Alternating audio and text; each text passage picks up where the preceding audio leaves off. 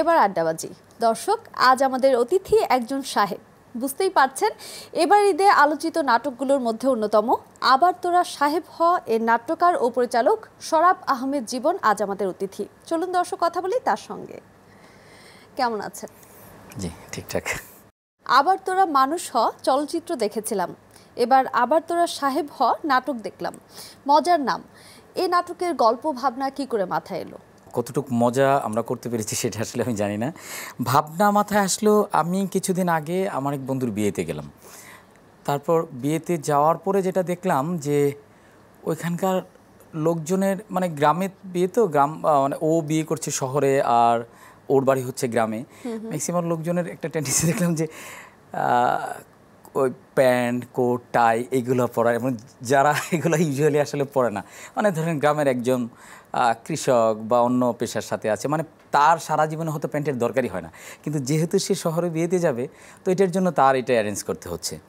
তো এইটা থেকে আমার কাছে মনে হলো যে ইটস মানে খুব ফানি যে এইটা মানে এরকম কেন, ও যেমন আমার সংস্কৃতি যেমন আমি যেরকমভাবে থাকি চলি এটা তো এরকমই হওয়া উচিত।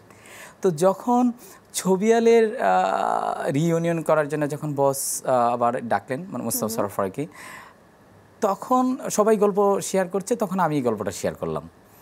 তো আমাদের আসলে ইনিশিয়াল ভাবনা ছিল নাম দেব হচ্ছে বরযাত্রী, এবং গল্পটার ভাবনাটা একটু অন্যরকমভাবে ছিল। তো বসকে যখন আমরা প্রথম গল্পটা শেয়ার করি তখন আমরা বলছি এই জন্যে যে আমরা সবাই মিলিয়ে আসলে স্টোরি যে ব্রেন স্টর্মগুলো হতো। তো তখন বসে বললো যে না, এটার নামটা আমি ভাবছি এটা কি। তখন উনি বললো যে এটার নাম হবে আবার তোরা সাহেব হো। প্রচারের পর দর্শক প্রতিক্রিয়া কেমন পেয়েছেন? আমার মনে হয়েছে যে অসাধারণ কিছু হয় নাই, ইট ওয়াজ ভেরি রেগুলার প্রোডাকশন। আর একটু ভালো করা যেত, হয়তো যে মেসেজটা দিতে চেয়েছিলাম সেইটার জায়গায়, বা যে সোসাইটির এইসব জিনিস নিয়ে যে ফান বা যে মকারিটা করতে চেয়েছিলাম সেটার কানেকশানটা আরও একটু ভালো হলে ভালো হতো। তো এই জন্য আমি বলবো মিশ্র, কারো কারো কাছে খুব অসাধারণ লেগেছে, আর কেউ কেউ হয়তো এরকমভাবে বলেছে ধরেন না এটা ইটস টোটালি মানে ওয়ার্স্ট অফ টাইম, এরকমও কেউ কেউ বলেছে। আমার কাছে মনে হয়েছে যে আমি ব্যক্তিগতভাবে বা আমার ওয়াইফ দেখছে, আমরা একসাথেই আমি বসে টিভিতে দেখলাম, আমার ওয়াইফের কাছে মনে হয়েছে যে ও হচ্ছে আমার সবচেয়ে বড় ক্রিটিক। সো মানে শি এনজয়েড, মানে বললো যে আমার কাছে ভালো লাগছে। গুণী অভিনেতা মামুনুর রশিদ ও ইরেশ জাকেরের সাথে কাজের অভিজ্ঞতা কেমন ছিল? মামুন ভাই বয়োজ্যেষ্ঠ অভিনেতা, এবং তার সাথে আমার আগে কখনো পরিচয় হয় না, তাকে আমি দেখি নাই, যে উনি তো মানুষ হিসেবে অসাধারণ। আর ইরেশ ভাইকে কি বলবো যে হি ইজ অসাম, টোটালি মানে মানে অসাধারণ মানুষ, অসাধারণ, মানে এক কথায় ওনার সাথে না মিশলে আসলে বোঝা যায় না। গ্রামবাসীদের দিয়ে অভিনয় করিয়েছেন, কাজটি কতটা চ্যালেঞ্জিং ছিল? আমার যে জায়গাটা ছিল যে আমি কি করাতে চাই বা আমি কি করতে চাই এইটা আমি জানতাম। সো আমার জন্য, আর এটা আমার জন্য খুব নতুন ছিল না। জি, সো আমি বরং এনজয় করেছি অনেক। এই নাটকে গ্রামীণ পরিবেশ সংস্কৃতি, সেটি পিঠা বানানো থেকে শুরু করে ফেসবুক যে গ্রামেও জনপ্রিয় সেটি আপনি তুলে ধরেছেন। সচেতনভাবে কি এটি করেছেন? বিয়ের আগে দেখবেন কিংবা কোনো অকেশনের আগে গ্রামের মেয়েরা মহিলারা পিঠা বানায়, এখানে একটা গীত গাওয়ার একটা ব্যাপার ছিল, কিন্তু ডিউরেশনের জন্য ওইটা আমরা রাখতে পারি নাই। এবং ফেসবুক, আপনি এখন ফেসবুক ছাড়া আসলে কমিউনিকেশন আসলে ভাবতে পারেন না। সো এটা গ্রামে এখন যে ফোন ছাড়া মোবাইল ছাড়া যেরকম ভাবতে পারেন না, সো এইটাও আমাদের কালচারের অংশ হয়ে গেছে। ইট ওয়াজ এ স্যাটায়ার স্টোরি, ঠিক আছে। আমার বলতে চাওয়ার বিষয়টা ছিল যে যে আমার যে সংস্কৃতি, মানে আমি যা, এইটাকে আসলে পরিবর্তন করার দরকার নাই। মানে আমি তো মানে সব কিছু মিলে আমি এই একটা মানুষ, আমি গ্রামে থাকি, আমার লুঙ্গি বা গামছা বা শার্ট বা গেঞ্জি যাই বলেন এইটা আমার পোশাক। এইখানে ড্রেস কোড দিয়ে, মানে বাধ্যতামূলক কোনো পোশাক দিয়ে আমার সংস্কৃতিকে চেঞ্জ করার তো কোনো কিছু মানে হয় না, বরং সেটা আরোপিত হয়। এইটা ছিল আমার বক্তব্য বা বলার চাও। জি, একটি অতিথি চরিত্রে আপনি কাজ করেছেন এই নাটকে, এর আগে টিভিসিতেও আপনি কাজ করেছেন। হ্যাঁ, ক্যামেরার সামনে নিয়মিত হন না কেন? ক্যামেরার সামনে মনে হয় যেভাবে যাচ্ছে মনে হয় নিয়মিত হয়ে যাব, কারণ ওই ঈদের পরে আমি আরও 2টা বিজ্ঞাপনে কাজ করেছি, 2টাই সোফার মানে মানে আমরা যদি বলি ওই অর্থে মেইন কাস্ট, এরকম মেইন কাস্ট। তা আমি জানি না আসলে কোন দিকে যাচ্ছে।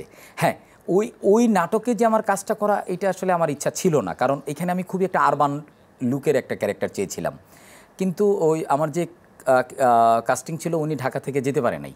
সো এইটা ছিল আমাদের ব্যাকআপ শুটিং, বসে আছি, আচ্ছা ঠিক আছে ব্যাকআপ আমি করে ফেলি। কিন্তু আমার কাছে মনে হচ্ছিল যে না, আমার লুকটা আসলে খুব বেশি আরবান না, আমার মধ্যে অনেক বেশি মানে কি বলবো মফস্বল লুক আছে। সো এইটা একটা রিভার্স করার প্ল্যান ছিল, কিন্তু যেহেতু উনি যেতে পারে নাই, বৃষ্টির জন্য আমরা পরে আর রিশুটটা করতে পারি নাই, সো ওটা দিয়ে চালিয়ে দিয়েছে আর কি। জি, টিভি ফিকশন নাকি টিভিসি, কোনটি নির্মাণে বেশি ভালো লাগে?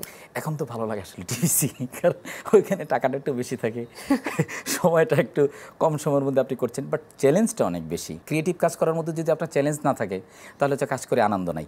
কিন্তু বড় জিনিসটা হলো যে গল্প, আমি টিভিসিতে আসলে ওই গল্পগুলো আসলে বলতে পারি না, বা আমার মতো করে বলতে পারি না।